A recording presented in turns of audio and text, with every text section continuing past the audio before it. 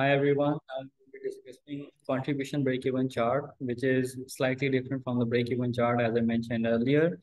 Initially, I will discuss with you single product aspect, and then I will highlight how multiple product aspect could also be added.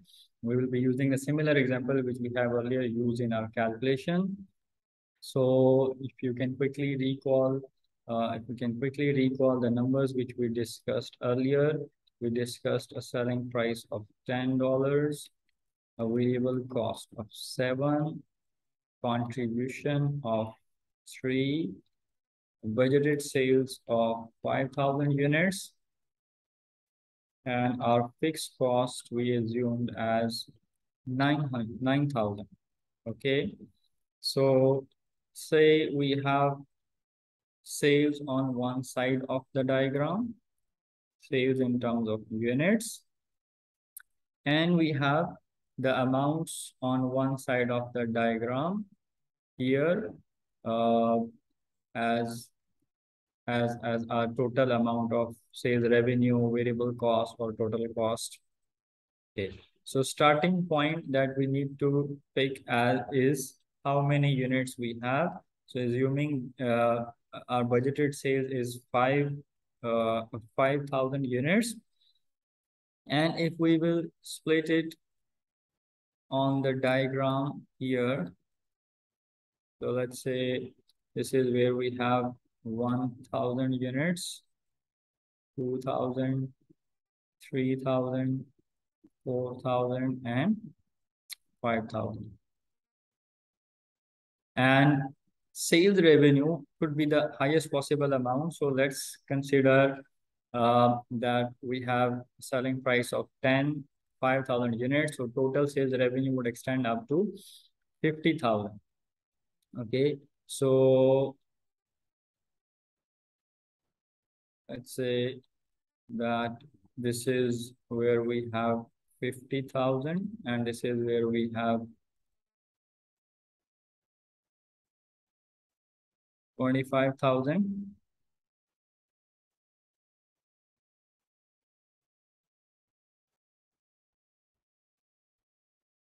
$37,500 and 12,500.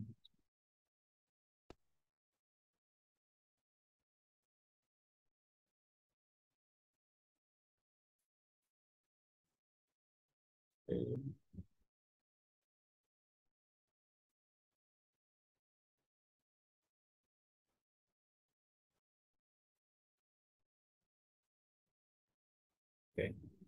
Now, if production and sale is 0, what we will have? We will have a loss which will be exactly equal to our fixed cost, which is approximately going to be here.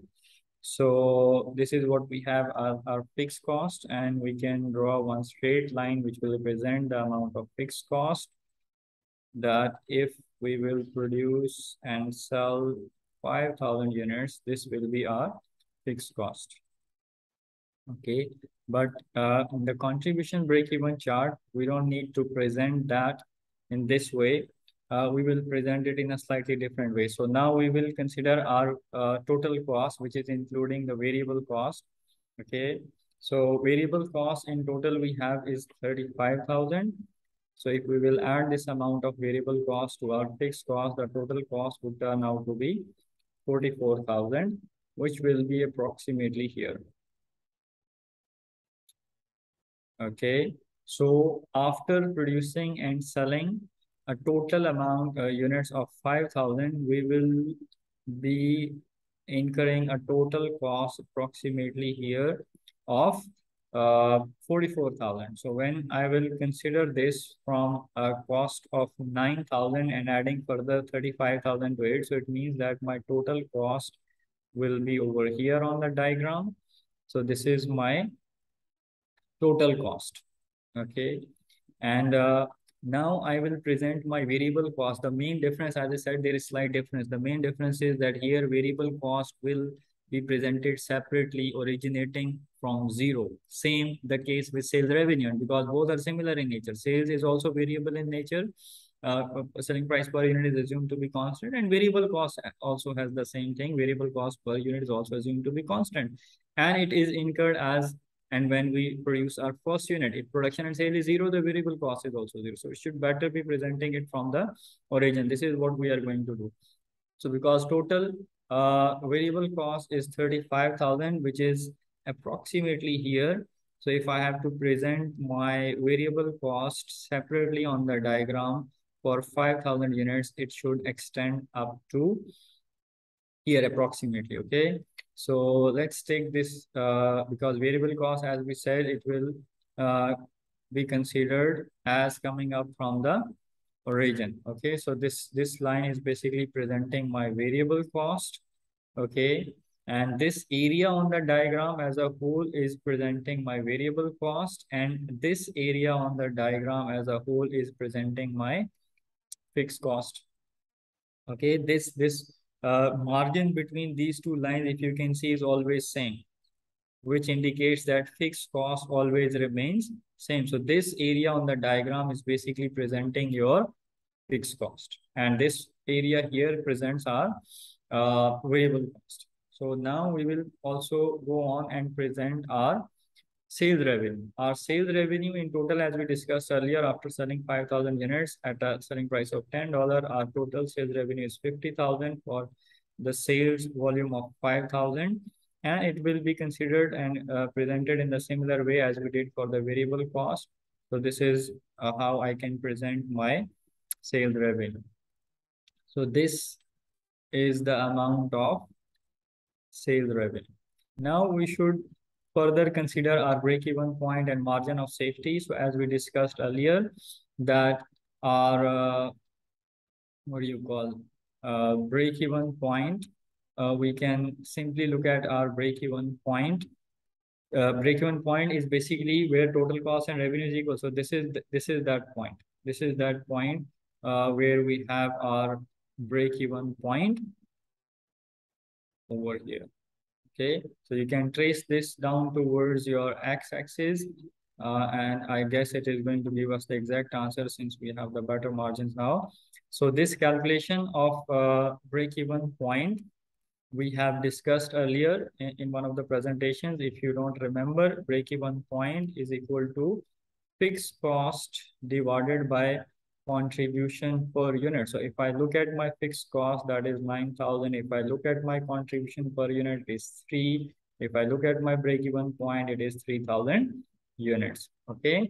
So this is what you can see in the diagram. Also, we have break-even point at 3,000, and then you can extend this on y-axis as well. You can get your break-even point here in terms of sales revenue as well. If we talk about the margin of safety is the difference between budgeted sales and break-even sales. So this is your area on the diagram in terms of units, and here, here in terms of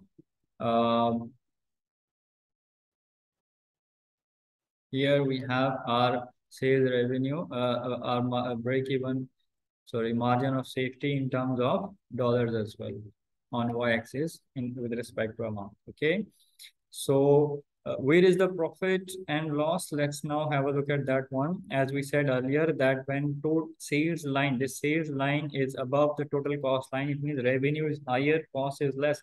So this area on the diagram would be presenting the amount of profitability. This one we have already discussed. This, the other area, this one is representing our fixed cost. Okay, this one is presenting our profit. And this area on the diagram where total cost is less and total sales revenue is more, this area on the diagram is presenting our loss. Okay, and why it's called contribution break-even chart, that by adding the amount of fixed cost and profitability, we can even determine the amount of contribution. So in this diagram, same like the profit volume chart, if we add fixed cost and profit, we can get the total contribution. So if you want to, interpret this, or if you want to answer with the help of diagram, you have to tell the examiner from the diagram that how much is, without having the numbers, you have to look at this diagram, that how much is the amount of fixed cost.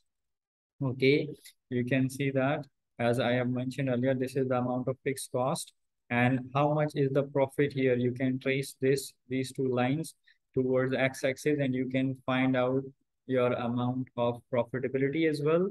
And the difference between these two, if you will take, it will be the total amount of profit. So plus fixed cost, total will be the amount of contribution. So this is how you will be asked in the exam.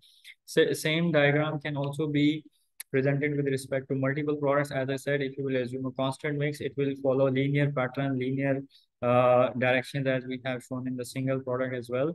But if you will assume a highest ranking CS ratio, first is produced and sold one product and then another one, then the linear pattern may not remain same. It will not remain same because the CS ratio will be different and it will follow a different path.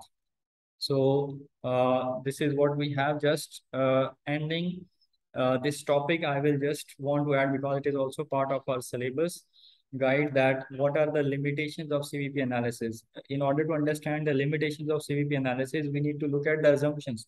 Starting when I started the lecture, this topic, I discussed the assumptions of CVP analysis, that selling price per unit will be assumed to be constant, variable cost per unit will be assumed to be constant, fixed cost in total will be assumed to remain same, production is equal to sale, no inventory. But actually, these assumptions may not hold true. Even we did not consider step fixed cost and semi-variable cost. Okay, so actually the scenario can be different. Actually, the selling price may change. Actually, the variable cost may even change. Actually, the fixed cost may even step up. So for analysis purpose, yes, we are assuming these aspects will remain constant or same, but actually they can change. So if they will change, that means actually the break-even point could be somewhere else, not at what we calculated in our analysis and planning part.